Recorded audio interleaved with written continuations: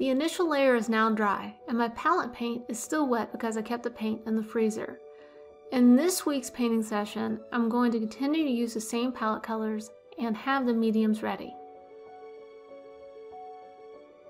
When I sat down for today's paint session, I sat down with the intention that I would get the first indications of the trees and the sky complete. Because I wanted the initial indications of the tree to be faint, I needed the sky to remain wet in order for those trees to remain subdued. So what that means for you is if you can't dedicate time to paint the trees and while the sky is still wet, using the mediums that I use, then you may want to use some linseed oil rather than my fast drying mediums of Neo and Gilpin Galkit.